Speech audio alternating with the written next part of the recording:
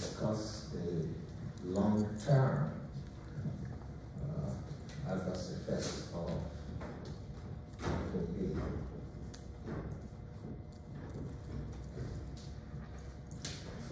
And whenever you give amphotericin D in terms of long-term adverse effects, the first one that should come to mind is the renal toxicity, or nephrotoxicity of the drug. When you give ApoB, you can see a decrease in renal blood flow, and you can see a decrease in glomerular filtration rate in that patient.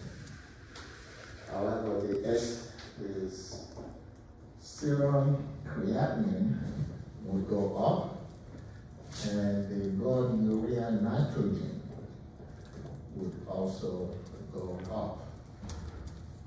And you can see acidosis, or what you call tubular acidosis in that individual. And the urine will be scanty. So you get scanty urine or oliguria, and whenever you have oliguria, if you don't manage it, it can actually lead to renal failure in that patient. Azotemia would usually be present, and that's part of why you see the increase in BUN, or blood urea nitrogen. And as we go along, try to underscore or underline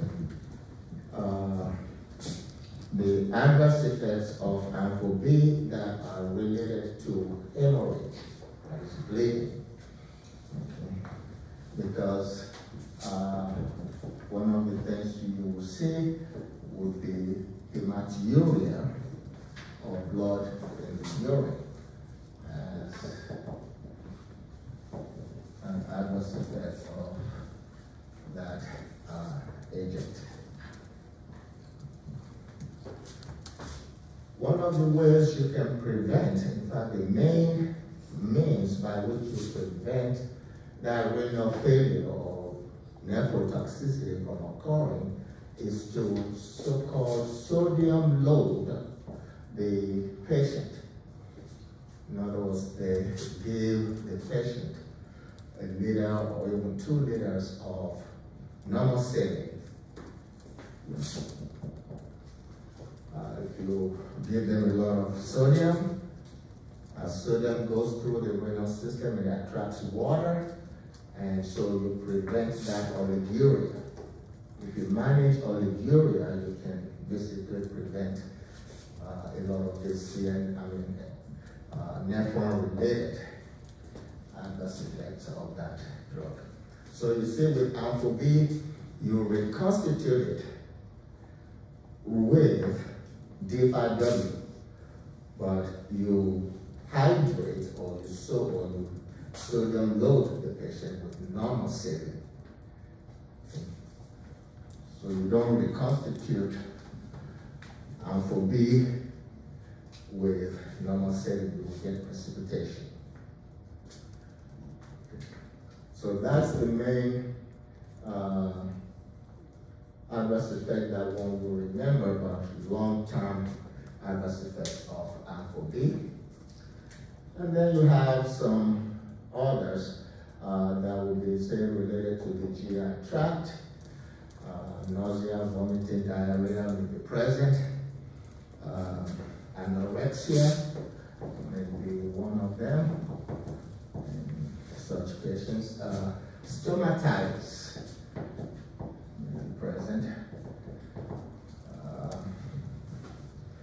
And then you can see melena, which again suggests hemorrhage. That's why the stool will be dark and tarry, because of the presence of blood in there. Okay.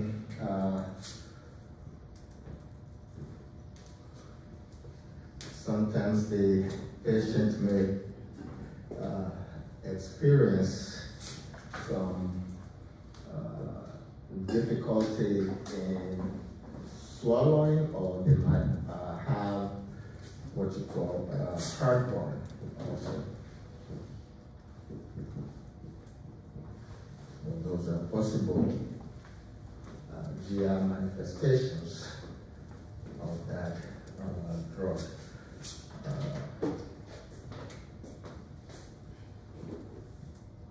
Dyspepsia and the another. How does dyspepsia differ from heartburn?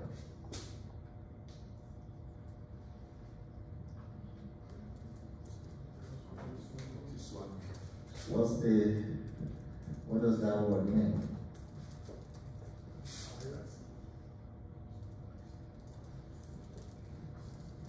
Okay.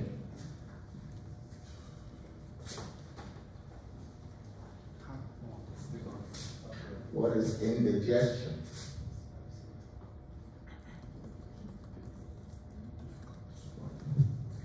Okay. So you should know the clinical term for heartburn versus your dyspepsia. And we can give you a hint in terms of indigestion versus heartburn. One is the symptom, or can be a symptom of the other, right? Heartburn can be a symptom of indigestion. So, you know that electrolyte imbalance. Alpha-B can give you a decrease in your potassium, can give you also a decrease in magnesium. Okay. Calcium can also go down when you are using this agent. Phosphates can also go down. So you can have all those electrolytes imbalance. Hypersensitivity reactions, you know, the usual from regular rash all the way to anaphylaxis. So all of those can occur in that situation. And then you have hematologic adverse effect. And this is usually just your possible increase in blood pressure, and you may also see some tachycardia.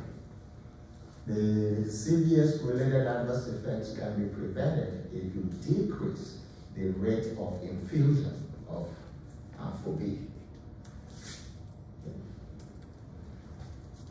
And then you can have the pulmonary adverse effects. And that can include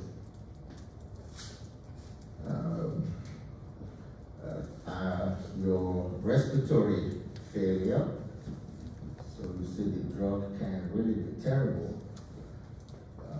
You can have respiratory failure, you can have rhinitis, epistaxis can be present, hemoptysis can also be a manifestation of the pulmonary adverse effects of that drug. The patient may feel dyspneic, that is dyspnea may occur. And you can have some CNS-related adverse effects.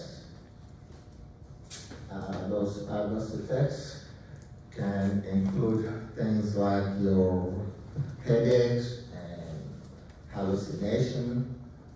Those can be present. insomnia may also be experienced by the patient. Confusion is another one that may be present. And since the nerves can be affected by amphobe, you can also see tinnitus, ringing in the ear. Vision may be impaired, okay, so it can have an effect on the eyes. Vertigo may be present as an adverse effect of that drug. And we know that it can produce anemia. And the type of anemia that you get with amphobe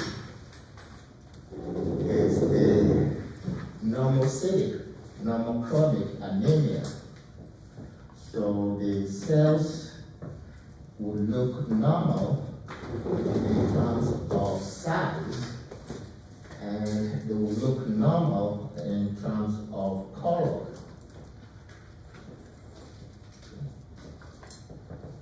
So normochromic, normocytic anemia. And that's the type of anemia that you get in renal failure patients. So it ties in well with this renal adverse effect that we talked about. So that's the kind that you see in patients with who are on amphotericin B. Okay. So again, make sure you note the ones that are bleeding related.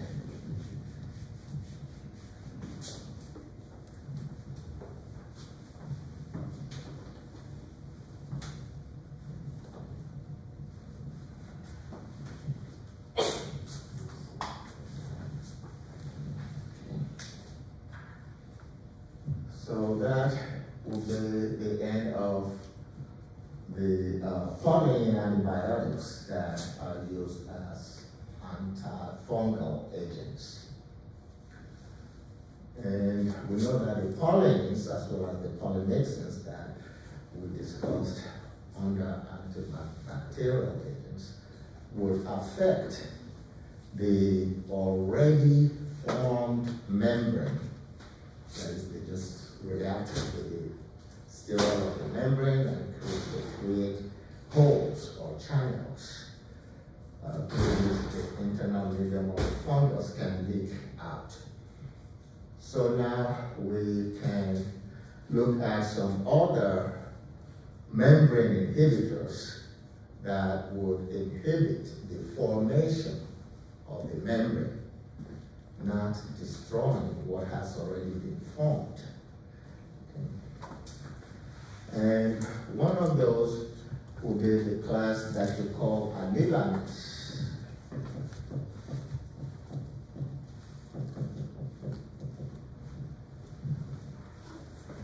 And to understand where the anilamides work, you have to know how the sterol or how the membrane is formed. The pathway for forming fungal sterol is the same as the pathway for forming cholesterol in humans. Okay? And from your basic biochemistry, you start off with what? When you want to form cholesterol? Acetyl-CoA. So you've got two molecules of acetyl-CoA, and then that will lead to your beta ketobutyric acid.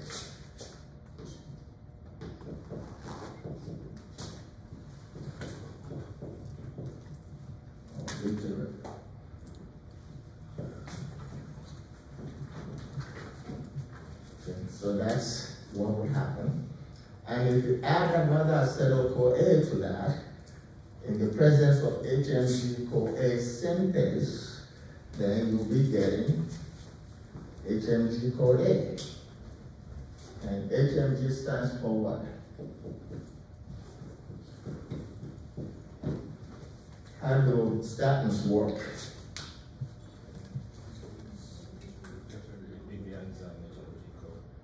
Inhibit the what? Inhibit the enzyme that converts HMG-CoA to mevalonic acid. And what enzyme is that? Human menopausal growth reductase. Okay.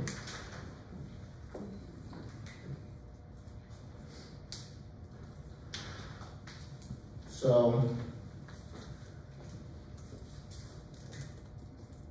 you see there's a difference between HMG-CoA reductase and HMG-CoA synthase. And then you have HMG-CoA lyase. So you cannot just say that statins inhibit HMG-CoA. You have the synthase, which will work here to produce HMG-CoA.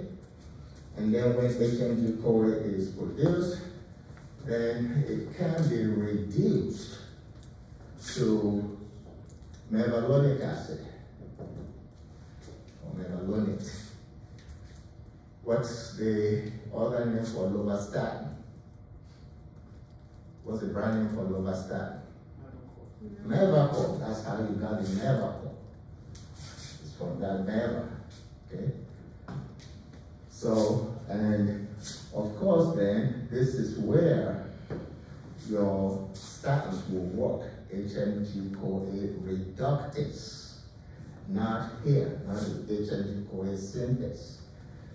And if HMG-CoA lyase is present, it will actually convert your HMG-CoA to beta ketobutyric acid, which is one of your what?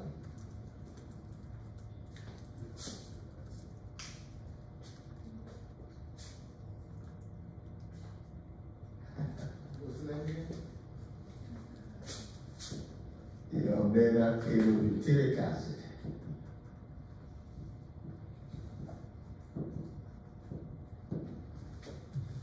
As opposed to beta ketobutyryl-CoA.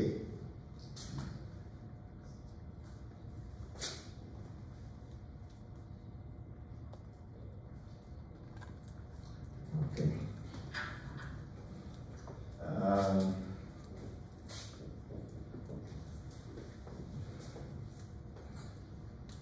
What's an example of a ketone body?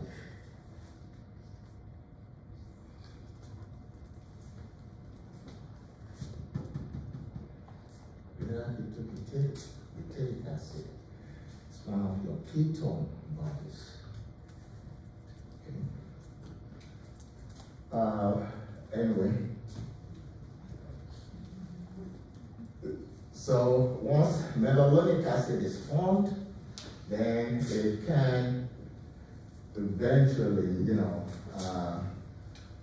go towards your production of your sterol and of your cholesterol in humans. And so these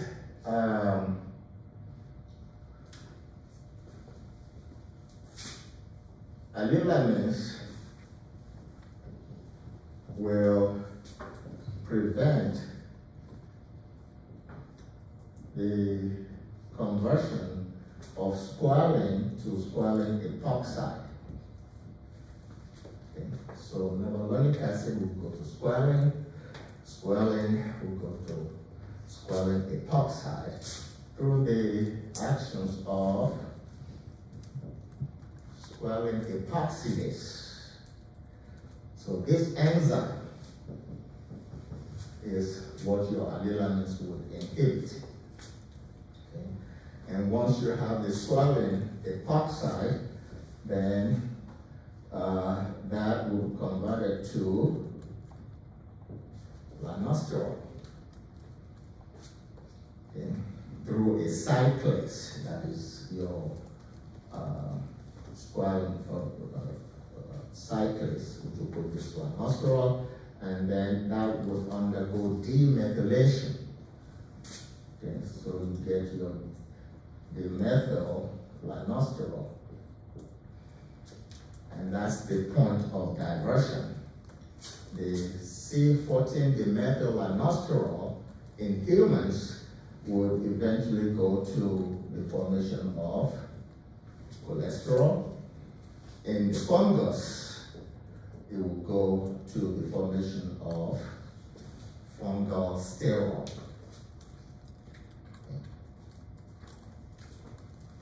And so if you have a drug that can inhibit the conversion of lanosterol to dimethylanosterol, then that drug can actually affect cholesterol in humans, as well as sterol in fungus. That's why you can use ketoconazole. That's why you can use it to manage prostate cancer, because it can inhibit prominently the formation of this dimethylanosterol if you give it at high dose.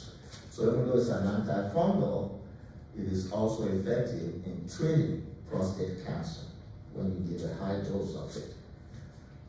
Okay. So the anilamines, the three that I've listed up there, and the one we will take as the representative agent will be your terbinafine, which of course is Lamisil. That's the representative agent. Naphthalene, just basically used for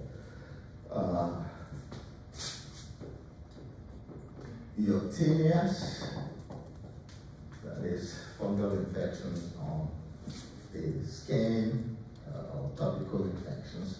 The same with your Mentax. Mentax is tenofin. Okay. So those are just used for topical fungal infections. And amorphine, we put it up there because people always confuse it with your anilamines because of the name. Amorphine is not an anilamine. Okay. Amorphine works by different mechanisms. It inhibits your delta 14 and delta 7 and 8. Delta 7 and 8, and by inhibiting the isomerase, like the delta 7, 8 isomerase, it can inhibit membrane function. Okay. So it is not an anilamine, but it is mainly used for tinnitus also. That's for dermatomycosis. So that's the main reason we put it there. Well, there's another drug that you can see as naftate or aftate. Okay.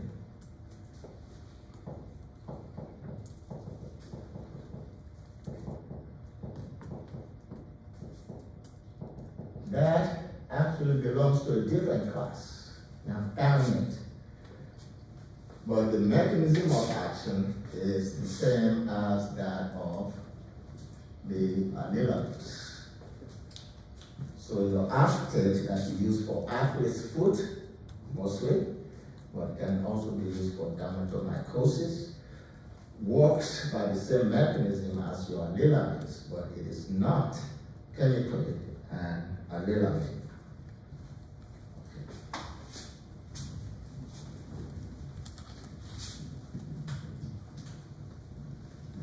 So now we can look at the pharmacology of your Lamisil, which is representing the anilamines. So in terms of its mechanism of action, we know that. ADME, we know that Lamisil can be administered PO, and it can also also be administered topically because you have the Lamisil gel, you have the solution, that is the topical solution that you can use. You have also the Lamisil spray, okay, and there's also the cream, Lamisil cream. So it has those formulations.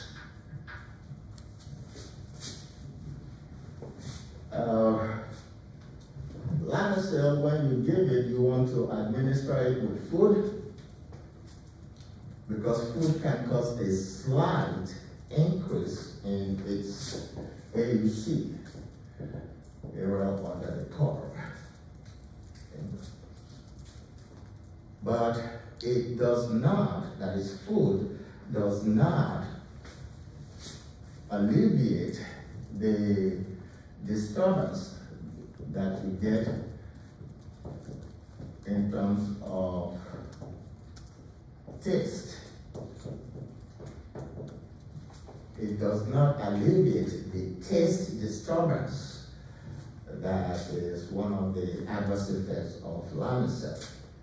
It can reduce the incidence of GI adverse effects because Lamisil causes a lot of nausea, vomiting, diarrhea, flatulence, abdominal pain. You know, it can reduce that, but it does not affect the taste disturbance. And it does not affect the visual disturbance either, you know, which is something that Lamisil can produce. And if we look at the half-life for Lamisil, it is biphasic. You have an initial half-life of about 36 hours. And then you have a terminal half-life, which is actually long, 200 to 400 hours. So that explains the QD administration of Lamisil. The usual dosage is 250 milligrams. We do 250 milligrams POPD. And you should advise the patient not to ingest it concurrently with anything that has caffeine in it. So no coffee, whether it's decaffeinated or regular. So no coffee, no chocolate, no caffeinated soft drinks. Okay. And no acidic fruit or any food that is acidic in nature, because that will drastically decrease the absorption of that drug.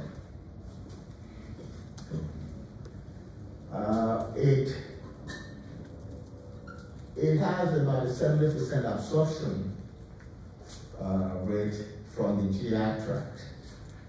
Okay? And the excretion through the urine is also about 70%. So absorption is about 70% from the GI tract. Urine excretion is about 70%. But the bioavailable amount of that drug is only about 40%. And the reason is because it undergoes an extensive forced pass metabolism.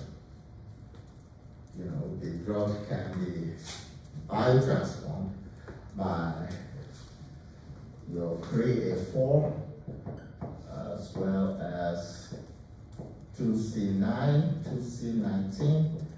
All of those can biotransform that drug, even 2C8 can biotransform that drug. So it undergoes an extensive forced pass metabolism, and that accounts for the difference in the amount that is absorbed versus the amount that is biologically or bioactively available.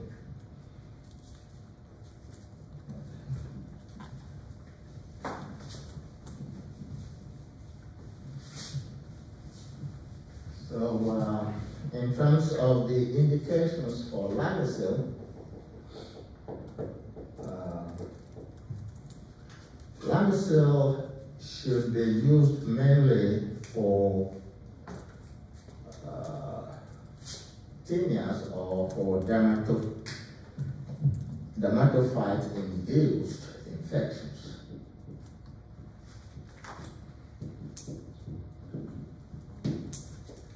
So if you're talking about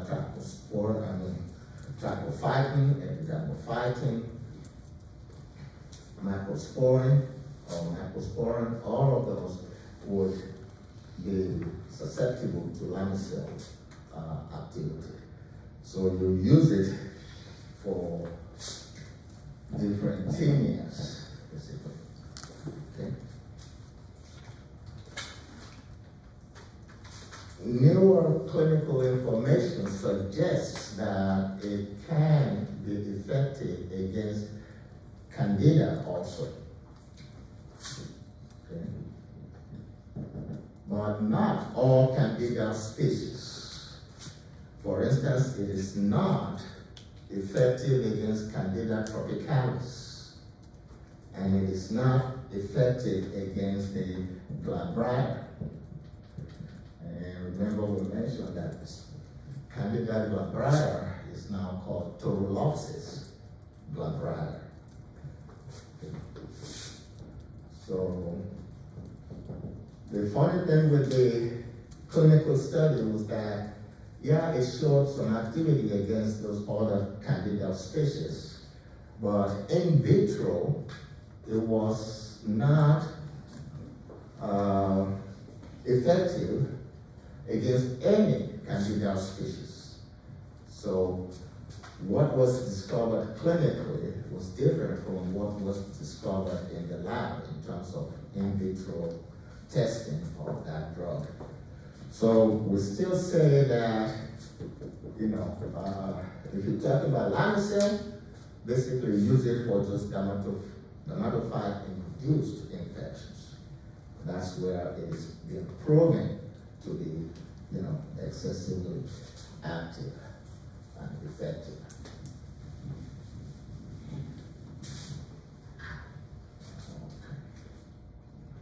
The adverse effects that one can see with your Lamisil,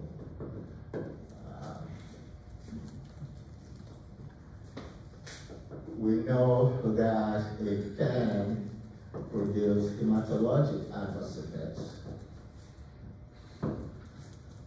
And so if a patient is going to use Lamisil for over 4 weeks, a CBC should be done. A complete blood count should be done in that patient. Okay. And we know that it can produce some hepatotoxicity. And so in that patient, a liver function test should be conducted if they are going to use the Lamisil, for an extended period of time. Okay. And then 3, it can produce different forms of your GI adverse effects that we mentioned earlier, nausea, vomiting, diarrhea, flatulence, abdominal pain, all of those. So you give it with food, those might be minimized. But again, the taste disturbance, which is one of these adverse effects, will not be affected by food.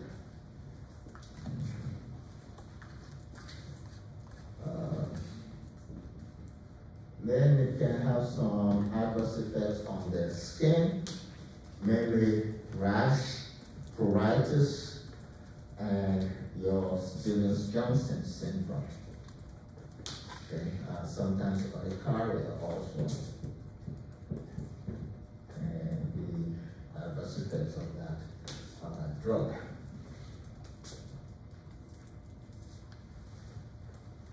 your systemically administered antifungal agents tend to have this in common, or what we call the GLIPs.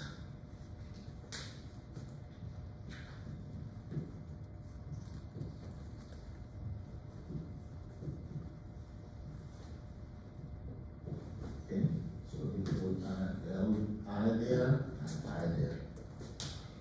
They seem to affect the GI tract, the liver, the bone marrow, and the skin. Practically all your orally administered antifungal agents that are used for systemic purposes. Remember, nystatin is administered orally, but it is not absorbed systemically, so you don't use it for systemic fungal infections. But the ones that you give orally for systemic purposes tend to have the GLIPs as their main adverse effects.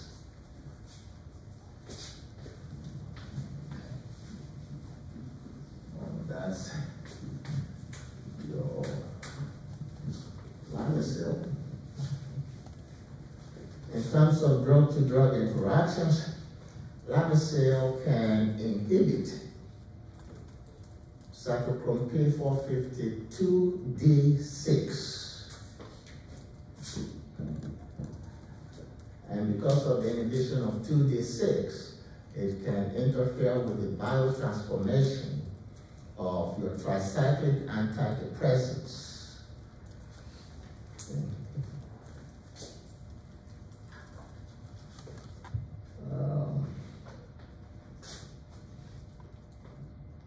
What is that?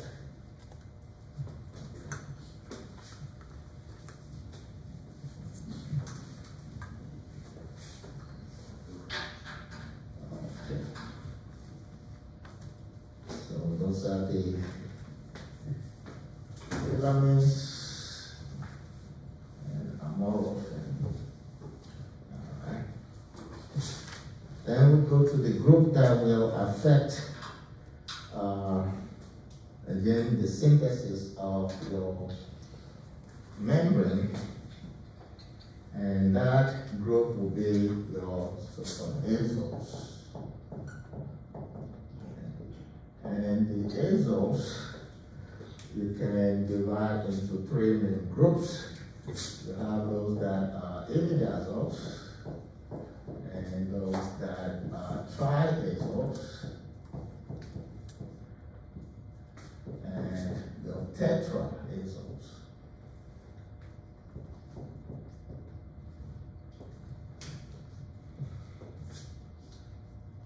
Right now, the only tetraazole that's been approved is that drug, oteseconazole. Okay. It was just very recently approved, and the mechanism of action will be the same for all the azoles. And all we can say about oteseconazole right now is the indication. It is used or it is designed for situations in which you have recurrent candidal infections, okay? Particularly vulvovaginal candidiasis. So it's not designed for a first-time infection. It's for recurrent candidal vulvovaginitis. It comes in 150 milligram capsules. Okay. The first day you use 4 capsules, just one day. That's it, about 600 milligrams. The second day you go to 3 capsules, 450 milligrams for that one day. After that, that is on day 14, which is 2 weeks from the diagnosis. On day 14, you begin a once a week dosage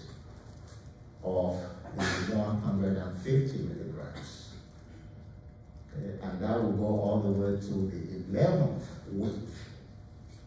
Okay, so day 1, 4 capsules. Day 2, 3 capsules. 2 weeks from day 1, you start a once a week dosing. 150 milligrams once a week, and you go from week 2 all the way to 11 weeks. That's the dosing for that drug. And that's the only tetrazole. And like we said, this mechanism of action will be the same as for the other azoles. Okay. The imidazoles are the ones I've listed here. Okay, with your marconazole and fotranazole being the oldest of those azoles. Those are your imidazoles. And many of them are mainly used again for vaginal candidiasis or topical fungal infections. You know, dermatomycosis, and sometimes we even include your tinea unguium, that is nail infections. So the one that really stands out, as I mentioned, is that ketoconazole. Normally you will give ketoconazole 200 milligrams POQD, but if you want to use it for the management of prostate cancer, you use like 800 milligrams, 400 to 800 milligrams on a TRD basis. And that will decrease the production of your hormones by inhibiting the production of cholesterol. If you don't have cholesterol, you cannot produce male and female hormones, testosterone and your estradiol from the adrenal gland. And we went through that pathway last semester. I also call that drug an anti-baby drug because it induces erectile dysfunction, it decreases sperm formation, it has some teratogenic adverse effects, it decreases sperm production, like I said. So everything around baby production seems to be inhibited by that drug. And it requires an acidic medium for its disintegration and dissolution. So in other words, when you give ketoconazole orally, the GI tract, particularly the stomach, has to really be strongly acidic for it to disintegrate normally and then dissolve and then get absorbed. Sometimes in elderly patients, they will actually make the patient sip a little bit of diluted acid so that that drug, ketoconazole, can work well in such patients.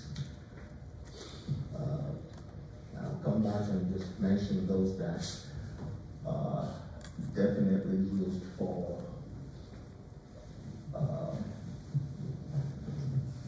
vaginal candidiasis versus those that are mainly used topically for dermatophyte-induced infections or topical infections.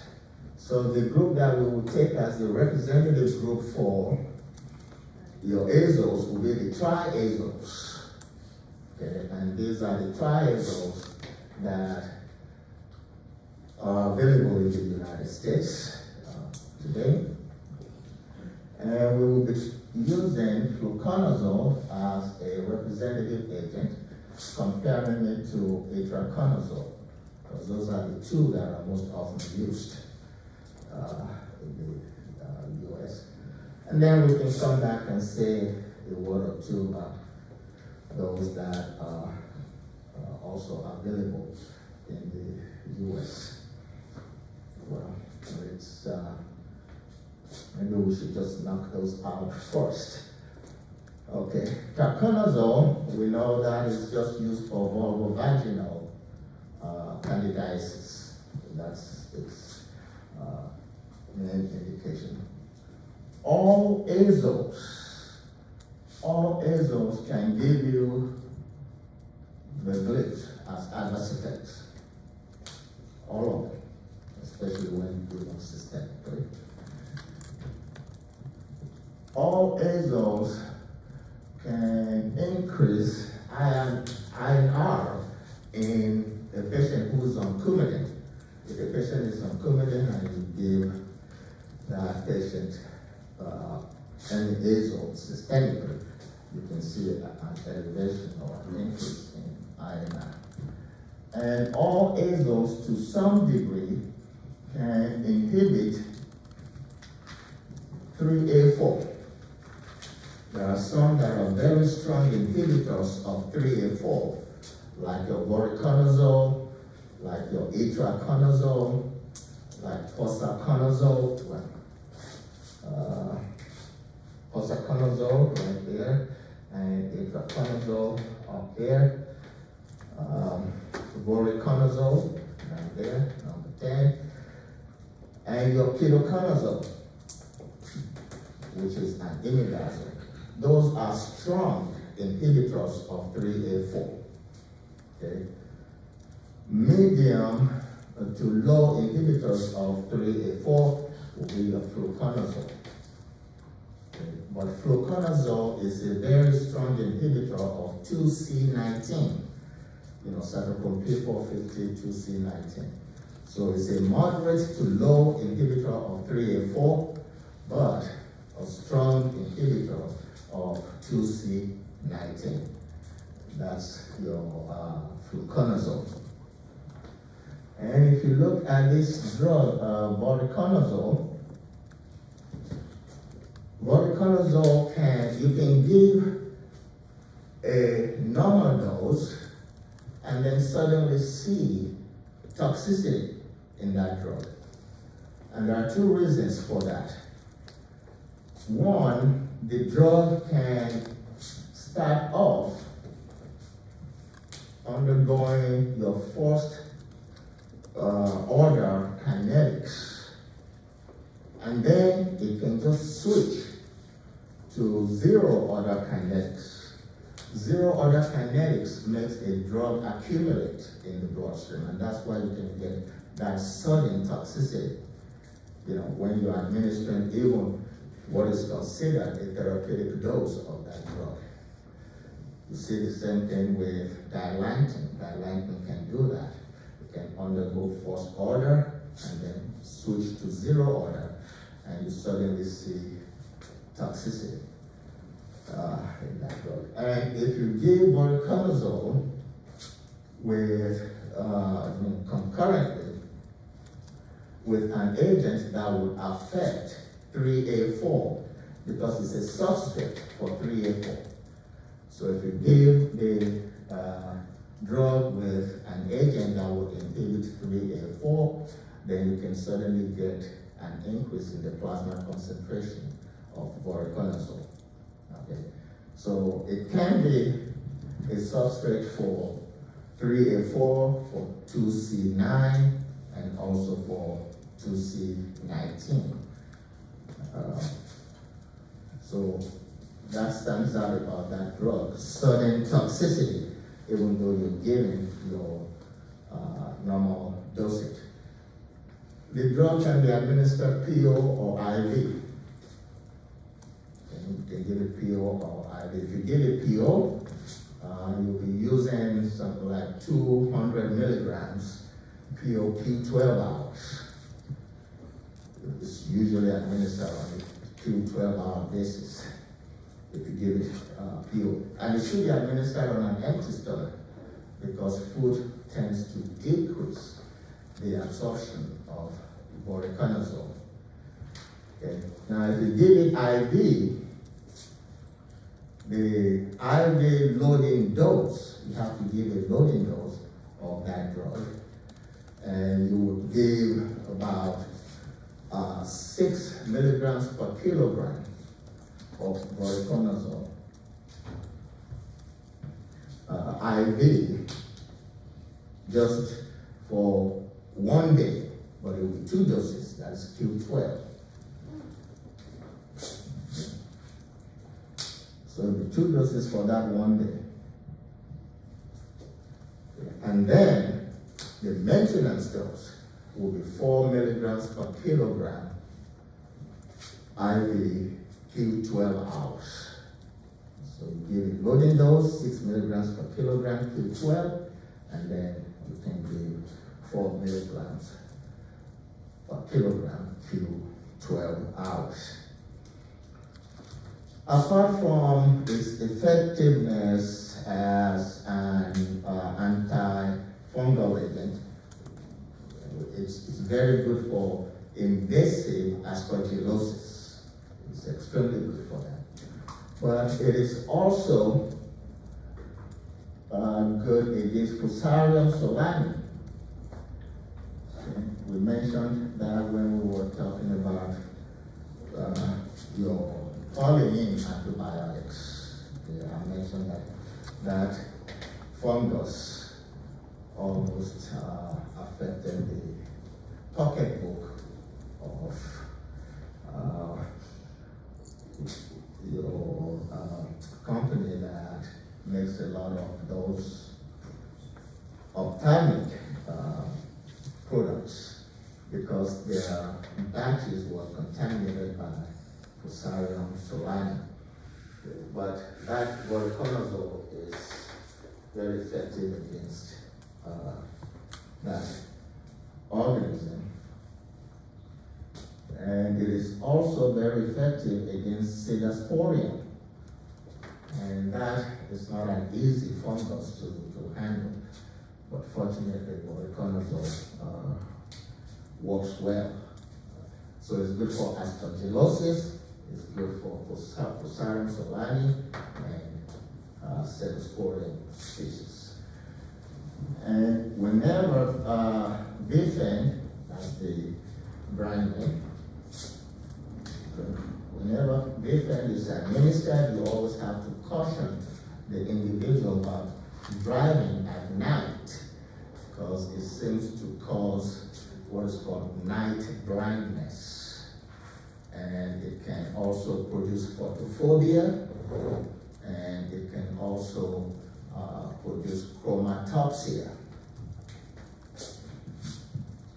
That is the color, that is the patient will not be able to tell the difference between certain colors. It's usually chromatopsia for green and yellow. But so it causes visual disturbance, and so you always have to advise the patient not to drive at night. Whose phone is that?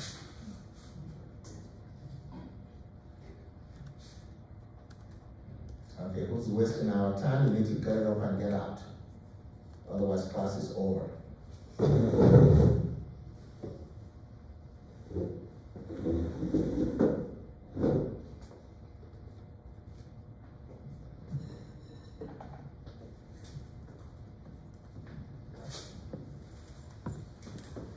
Okay, we can rub off taconazole also, because that is just used for vaginal candidiasis.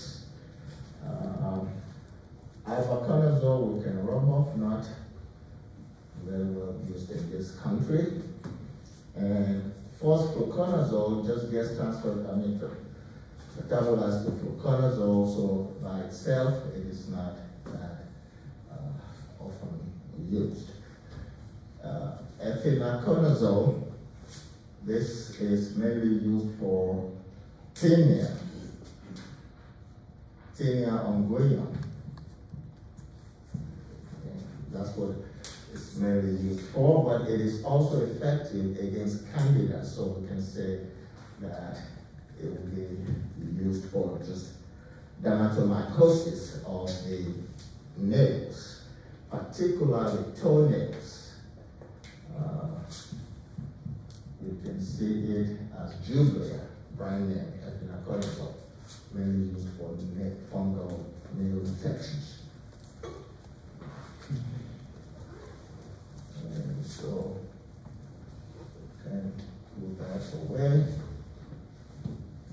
Oxabuconazole, that is a prohibitively expensive drug, isobuconazole.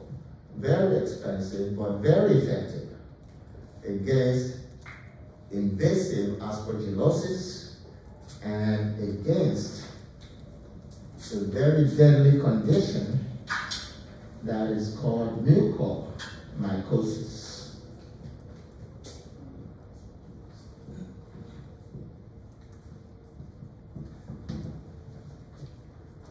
Very good for aspergillosis, especially when it's invasive aspergillosis, and it's also life-saving in mucormycosis. And you know, mucor is one of your molds, not the yeast. So mucormycosis, this will be a fungal infection caused by mucor species. Okay, and you can see it as Cresema, very expensive drug, and it has an unusual strength, if you will. You have the PO and you have the IV. It's 186 milligrams. If you're using the PO, you give 2 tablets together on day 1. Okay, so that would be like 372 milligrams that you would administer, and that will be given for 1 to 2 doses. That would be like a loading dose, and then you just give 1 tablet daily after that. Very effective. If you give it IV, it will be 372 milligrams in 1 vial. So you just give that 1 vial as the loading dose, and you give it maybe for 2 doses before you just give 372. That's 1 vial intravenously on a QD basis. Again, very effective against mucormycosis, very life-saving, and very effective against invasive aspergillosis. However, it's very expensive. And your osaconazole is also given IV and is given PO. Again, a very effective drug against aspergillosis, that osaconazole. Okay, you can give it PO. If you use the PO, you can give the drug on a QD to QID basis. Okay, so you can use anywhere from 100 to 400 milligrams. And that can be given anywhere from 1 time to 4 times a day.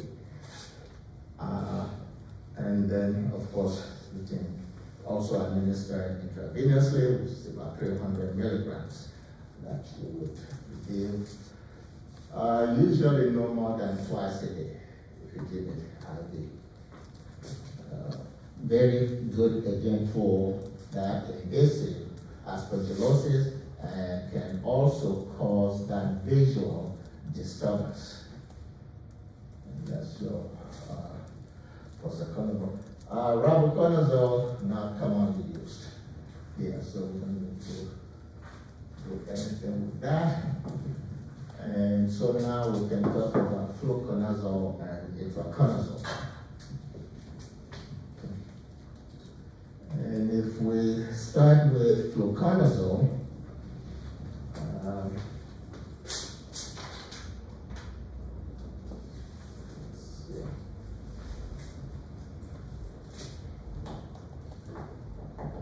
the mechanism of action, of course, will be the same for all your azoles. Inhibition of C14 demethylase, particularly the alpha, that is C14 alpha demethylase.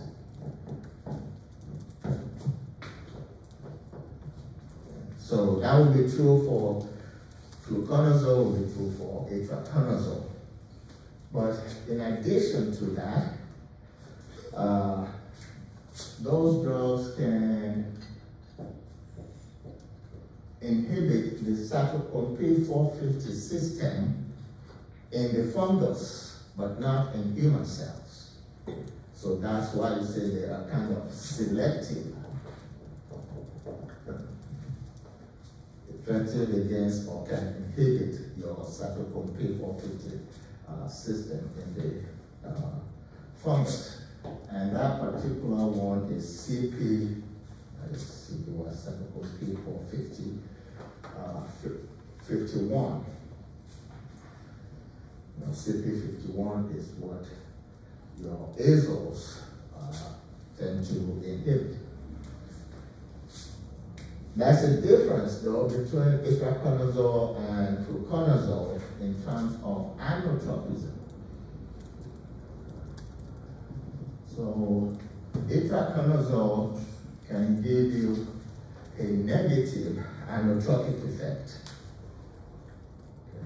And that's why one of its adverse effects will be related to the cardiovascular system, where it can actually produce your ventricular arrhythmias called TDP, torsade de pointe.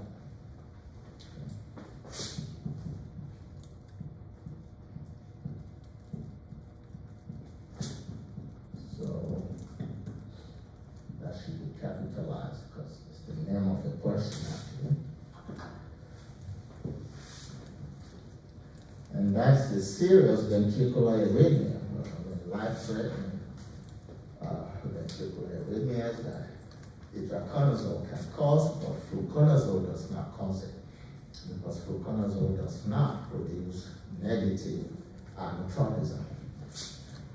So that's one point of difference between those two agents. And if we go to the ADME,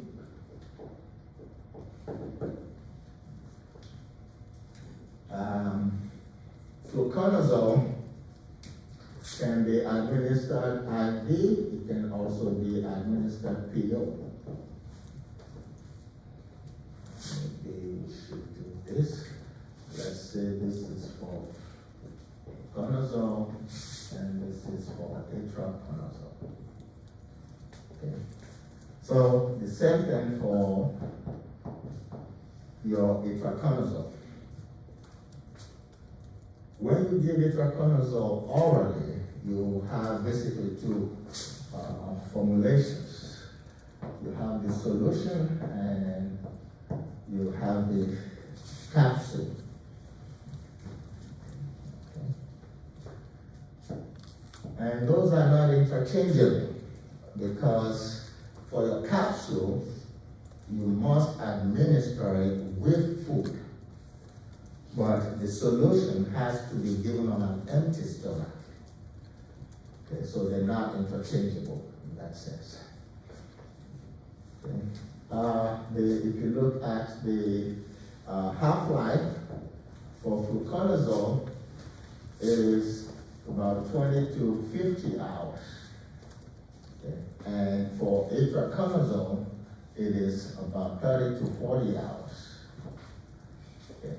And so generally, itraconazole is administered on a BID basis.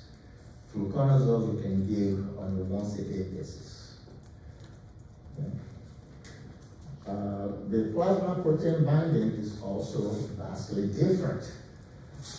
For your fluconazole, it is only about 11 to 12% plasma protein bound. Okay, and so that's why it can produce dizziness and hallucination and headaches, because it can penetrate the CSF regularly. For your itraconazole, the plasma protein binding is greater than 99%. It's usually given at about 99.8%. So it will not produce CNS-related adverse effects compared to fluconazole. Okay. And if we look at the metabolism, fluconazole, we can say no. It is really not biotransformed. But your itraconazole undergoes hydroxylation in the liver because of your 3A4. So it is metabolized by cyclophosphamide 3A4 to its hydroxyl form. So itraconazole. Okay. And even though it's a substrate, it is also a strong inhibitor of 3A4. We mentioned that a little while ago. And then excretion. Excretion is primarily through the renal system for your fluconazole. If the patient's creatinine clearance goes down to about 50 mils per minute, you have to reduce the dosage of fluconazole by 50%. Okay. And then it can also go out through the breast milk. And so you don't want a nursing mother to take fluconazole. And the same goes for itraconazole. Okay. It's mainly excreted through the renal system, but it has a considerable amount going out through the breast milk also. So you don't use it for a pregnant, the nursing mother. Okay. Now,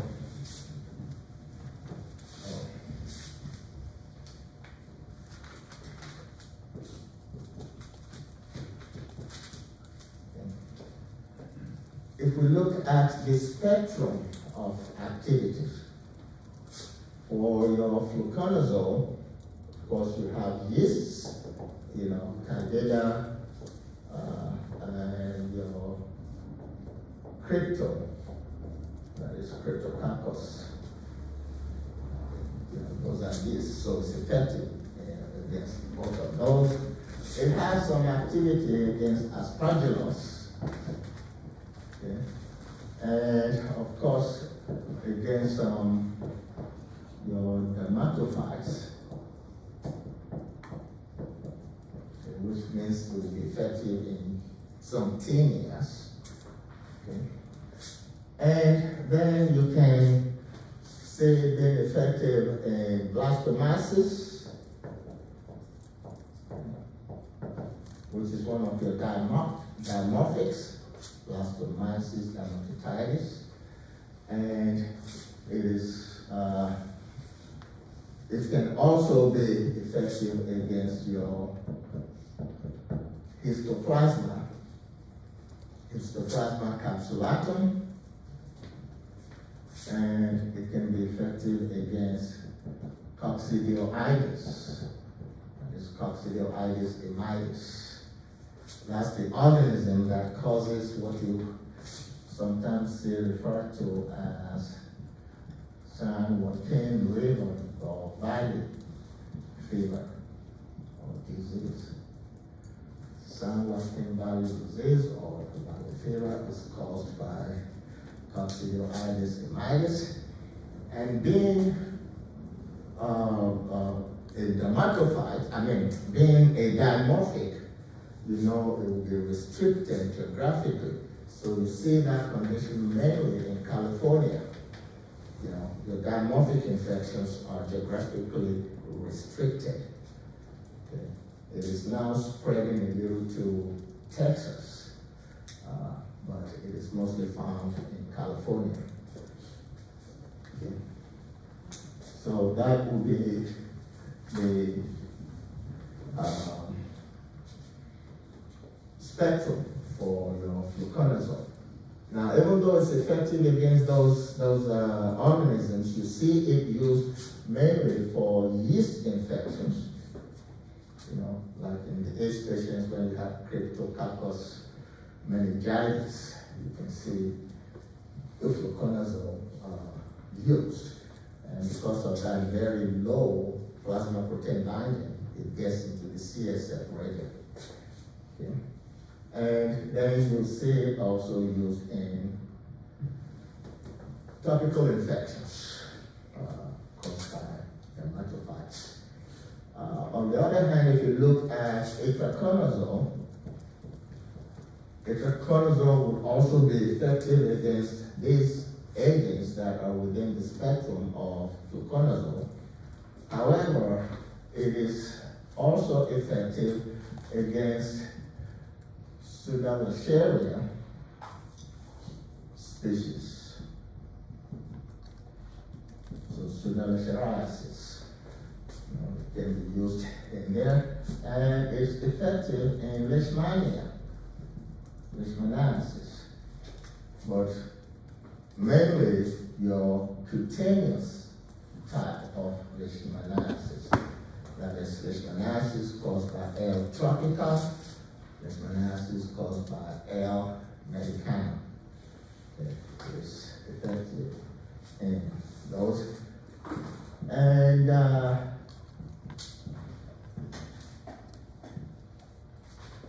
sporotrichosis caused by your Sporothrix shenfi, which is one of your dimorphics, can also be treated with itraconazole. In fact, itraconazole was the very first oral agent that was effective in sporotrichosis. The only thing that was effective before itraconazole was amphotericin B. That was it. If you look at the brand name for itraconazole, you see it there. Sporanox. Okay? It's because of that effectiveness against Sporothrix shenfi. And Sporanox, sometimes you administer it as a pulse pack. Pulse pack, which basically means you give 2 capsules, daily. Itraconazole is always administered on a BID basis. So 100 milligrams on a BID basis, that's 200 milligrams. Okay.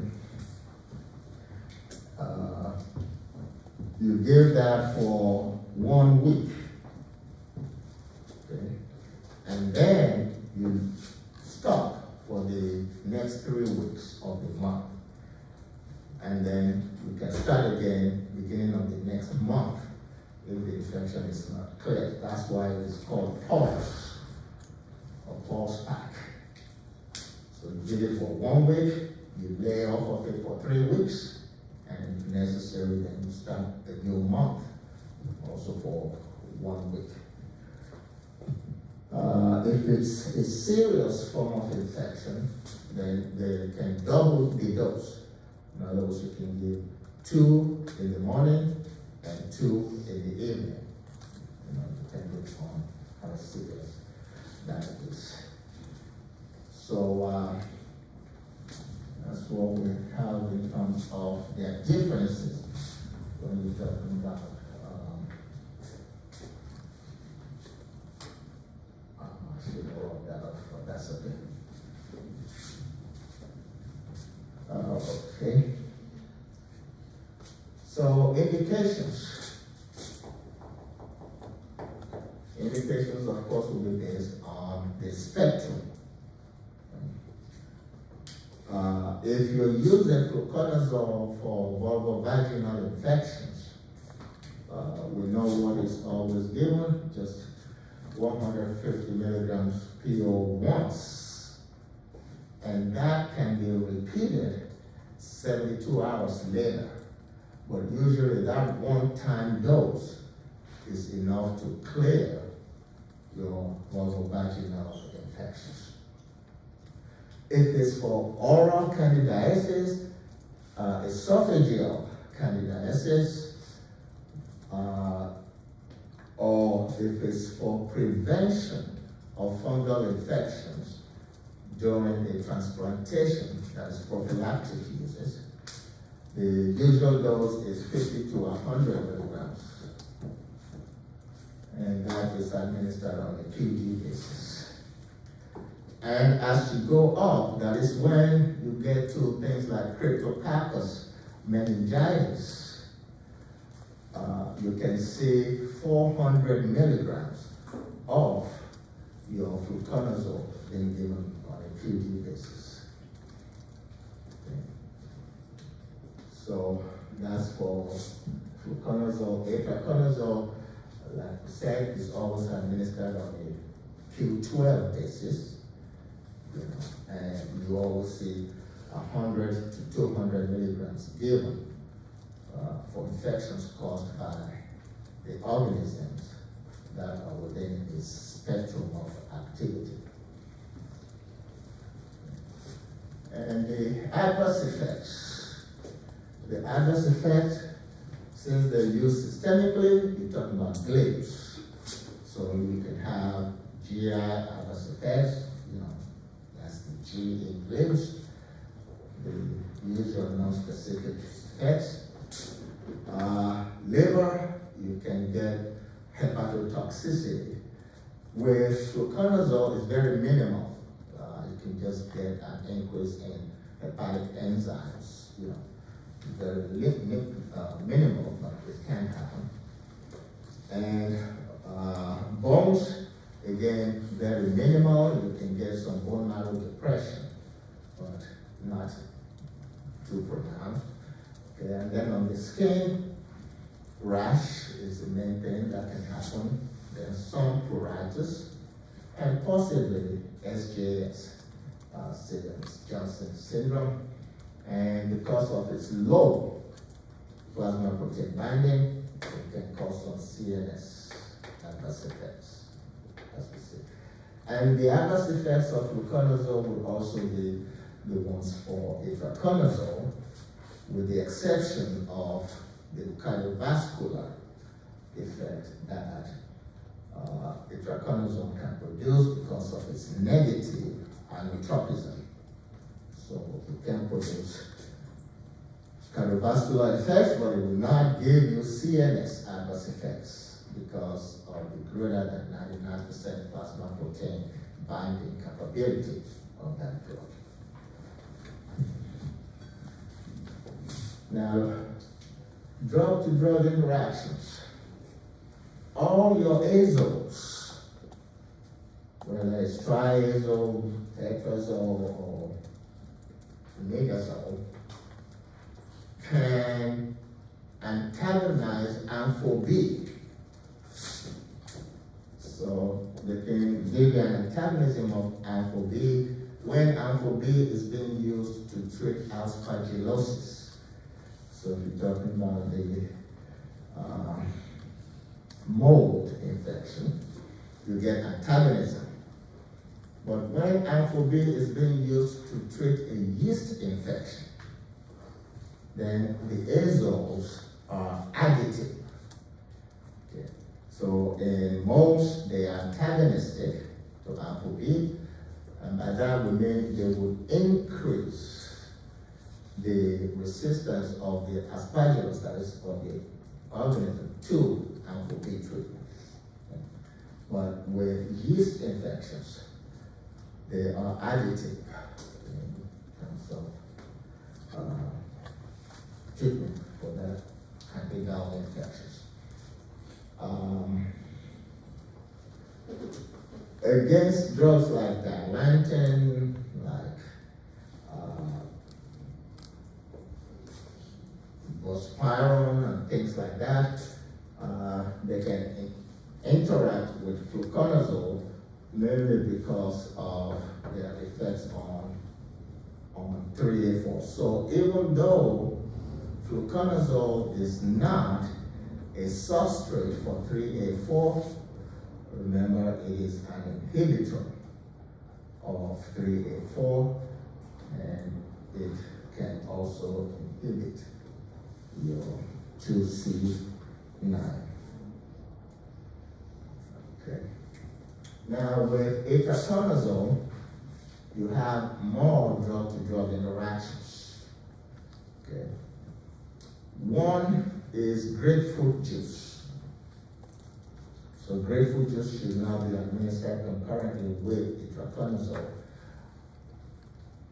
And this is not an issue of waiting 2 to 3 hours or separating them by 2 to 3 hours. No, if you take 1 glass of grapefruit juice, that effect, because it affects the OTP, that is your organic ion transporter, polypeptide in the GI tract.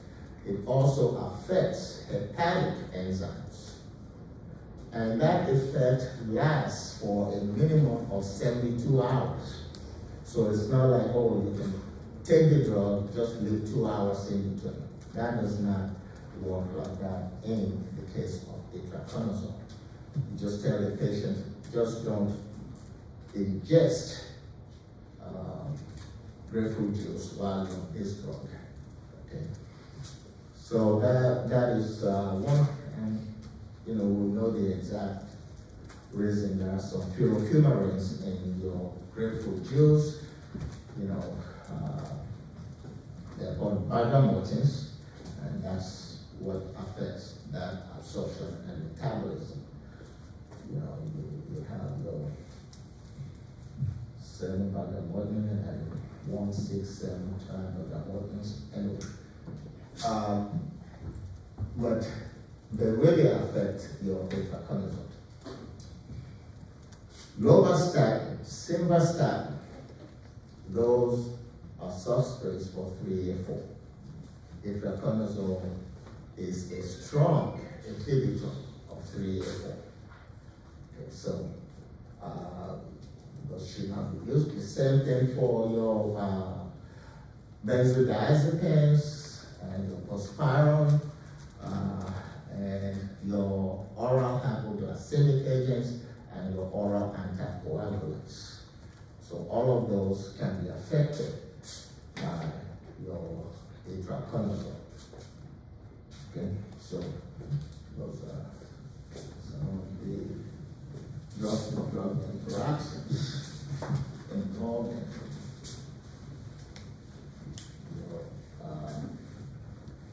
triazoles. And just in 2 seconds, we can look at these ones. Miconazole and cotrimazole. Those can be used for, topical fungal infections, and can also be used for vaginal infections. And by topical, that also includes thrush. Okay, because you have Mycilex troches that you can use for the management of that candida tongue infection. Voriconazole is just vaginal. Bifonazole never made it big here, so we can leave that out. Ketoconazole we've talked about. Omaconazole, that's also for like your dermatitis or like tinea infections. Fenticonazole, that drug is both an antifungal and antibacterial agent. It even works against some protozoans. So it has antiprotozoal, antibacterial, and antifungal activities. Okay. Conazole, of course, is skin or dermatophytes or dermatomycosis. Teoconazole, just for vaginal infections. Lubiconazole, tinea unguium, or onychomycosis, that is nail infections. Oxyconazole, mainly used for dermatomycosis. Sulconazole, the same, can be used there. And citaconazole, the same, mainly your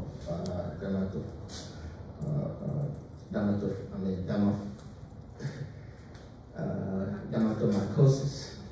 And isoconazole, you can leave that out, also not very often used here. Okay. So those are your azoles. And we can leave the skin, leave the membrane and go inside the cytoplasm, where we will find your keratine. Keratine is the only inhibitor of fungal protein synthesis that is available in this country clinically. And it's a 5% solution preparation that you use topically, and it is just for dermatophyte infections. Okay. And so you can use it for tinea, like tinea William, and things like that, and other tinnias. The mechanism of action is simply the inhibition of your leucine transfer RNA synthase or synthetase. So leucine tRNA synthesis. That's what it inhibits, and that's its main mechanism of action. So that's all on tababorol or keratine. Okay. It's the only inhibitor of protein synthesis, and that occurs in the cytoplasm. And then we finally get to the nucleus. And we can look at your 5-FC, that is 5-flucytosine. 5-FC, or 5-flucytosine, you can see that as Uncle 1. The mechanism of action of 5-FC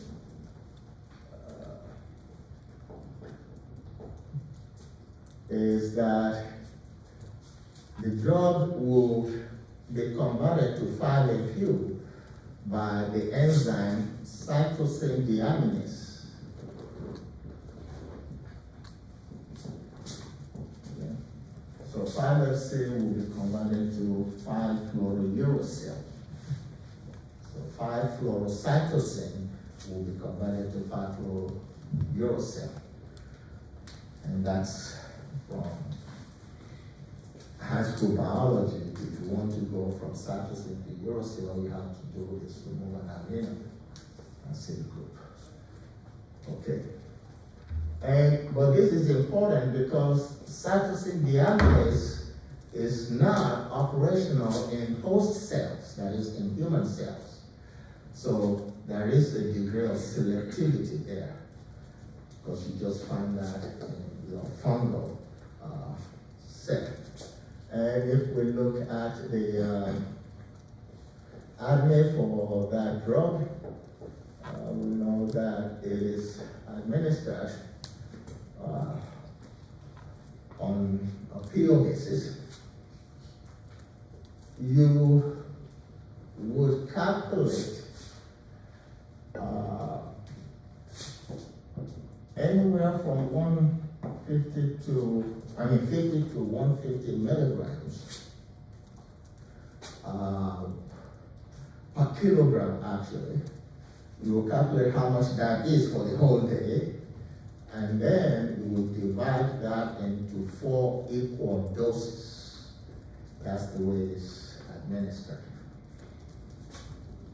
Okay. In terms of its half-life, the half-life is initially about 3 to 6 hours, And if the patient has renal dysfunction, then that can actually go up to 200 hours. So in renal dysfunction, the half-life of that drug, is increased extensively. The plasma protein binding for your father C is right around 80%. About 80. And in terms of the metabolism, it has to go to 5-FU, 5-fluorouracil. And what happens to 5-fluorouracil we'll discuss under your anti-cancer agents. It will eventually be converted to what we call fungals.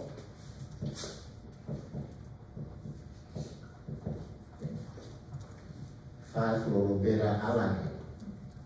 That's what it will eventually be converted to, and then that can be excreted through the renal system.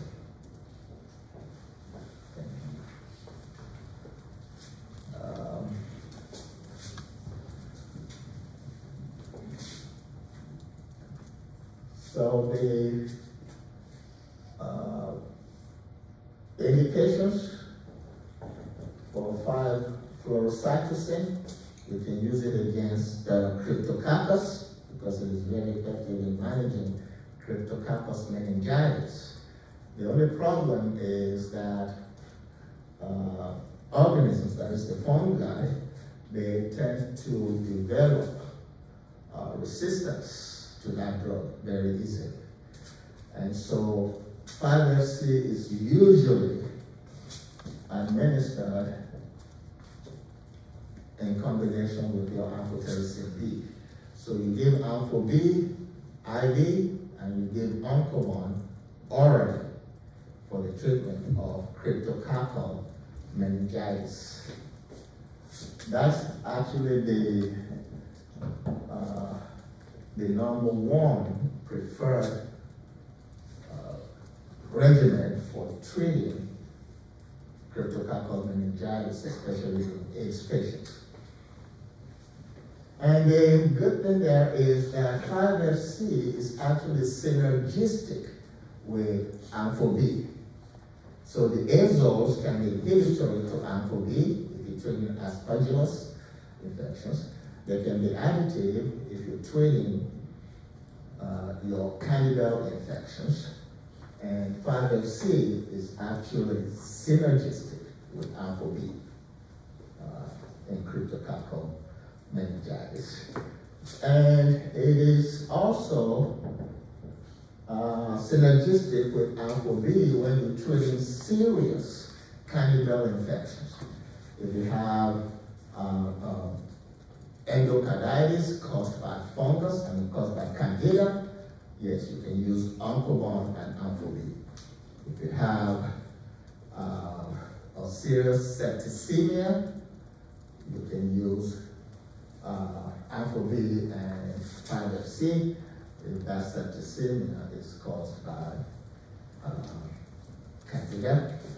And even in serious uremia that is caused by candida, you can use Ampho B plus Oncomon or 5-FC.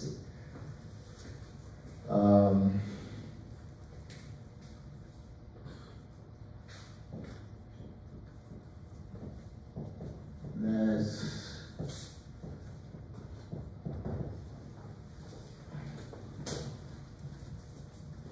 chromo. There is a very colorful, this is chromo, a very colorful fungal infection that occurs in the subcutaneous tissues. That is called chromoblastomycosis. It can be caused by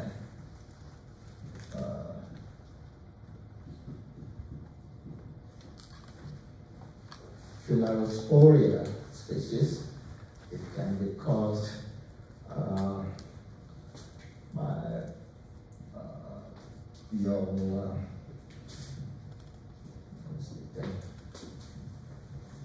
can't see classified species.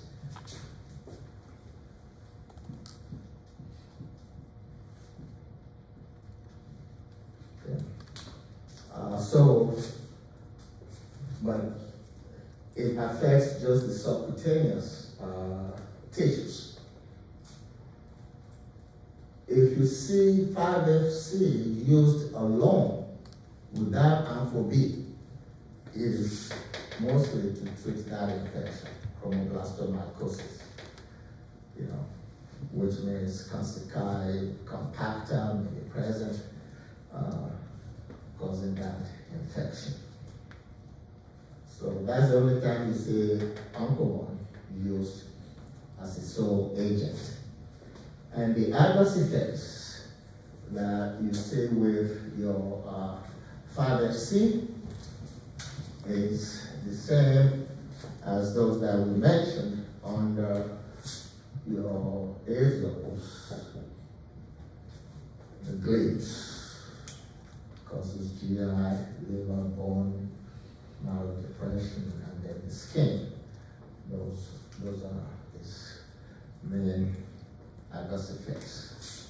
This is pronounced, the bone marrow depression, and that comes from after being converted to 5-FU, because one of the rate limiting or therapy limiting toxicity of 5-FU is bone marrow depression. So it can produce that. Okay. And the last agent that we will mention is the glycopholin.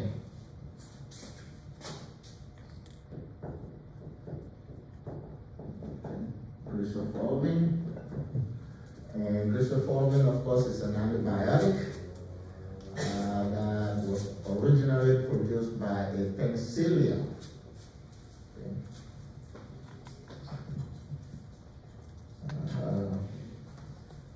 Penicillium resactum. That's the original source of your glycopholin. And the mechanism of action is the inhibition of mitosis in the fungal cell. Glycopholin is actually fungistatic. It is not fungicidal. Okay. It's fungistatic. So it's an antimitotic drug. In terms of its ADME, the drug is administered orally, and if you remember grease, as in glycopholin, then you know that has to be administered with fatty food, okay, or greasy food. It increases its AUC tremendously, so it's supposed to be given like that.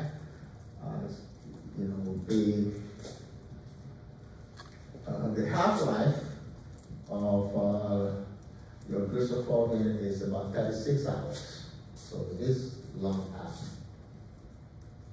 Okay. And the plasma protein binding is also high, upwards of the 90s. You have metabolism in the liver. It can undergo demethylation, and then it can also undergo glucuronidation.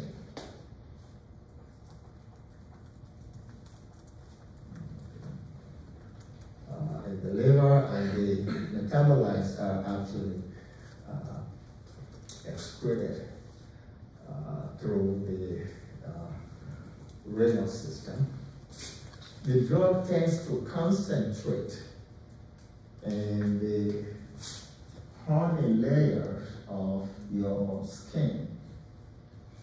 Okay. And it also concentrates in the layers of the nails, which is very helpful because It is an orally effective agent for the management of tinea unguium. Okay. Spectrum-wise, extremely narrow. It is only effective against dermatophytes. So if the onychomycosis is caused by Candida, you cannot use cruciformin. It is only effective against dermatophytes.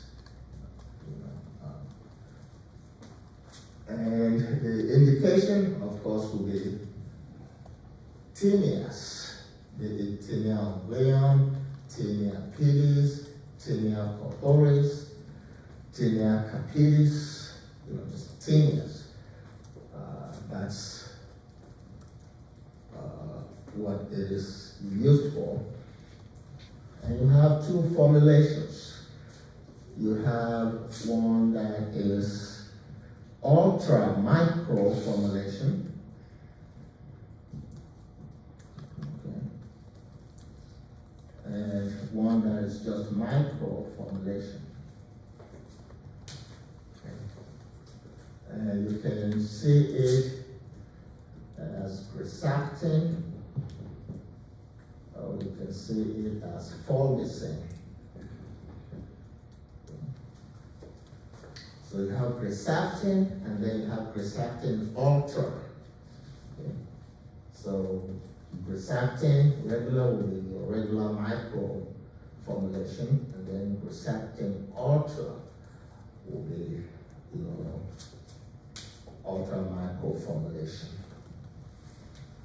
But Fulmicin UF, Fulmicin UF is not an ultra micro preparation. That was one of the questions on the external exam. Because you see U there, you think it's ultra, but Fulmicin UF is actually a micro formulation. The ultra micro is Fulmicin PG. That is an ultra micro formulation for Fulmicin. And then you have Cresactin PEG, which is PEG.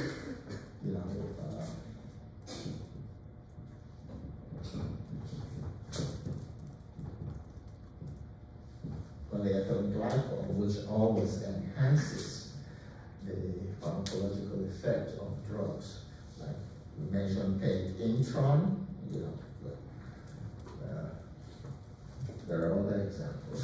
So Cresactin PEG is another one where you combine polyethylene glycol with the drug, and then you get an increase in the effectiveness of the drug. So those are indications for your cruciformin. For how long you use it depends on what you're treating. If you're going to treat fungal infections of the nails, you might have to use it for up to 6 months. Whereas if you're treating, say, tinea cruris, jab itch, you can just use it for like 2 to 4 weeks.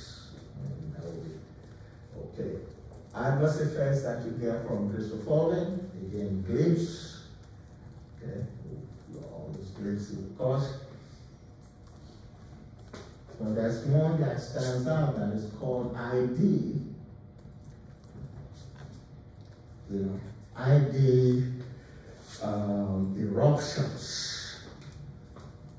So these are things that we see on the skin.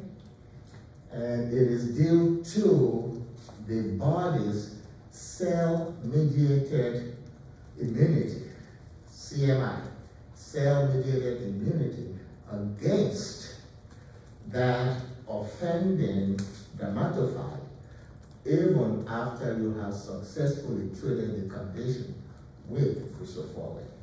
So this horrible rash you just break out is called ID eruptions. It's something that stands out about cruciformin, and of course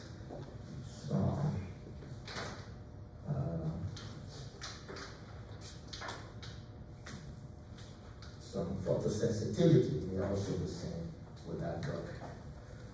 All right, we'll hold it there. Any questions?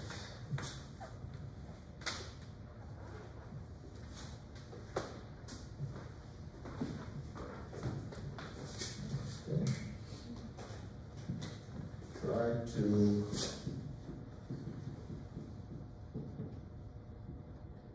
know that drug penlight is on that list and you'll find out there.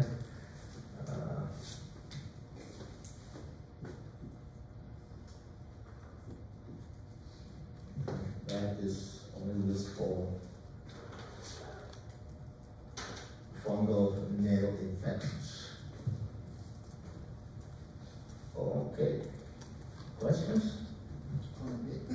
Being that it has that cell-mediated reaction, would you give a steroid beforehand, or it's not that serious? No.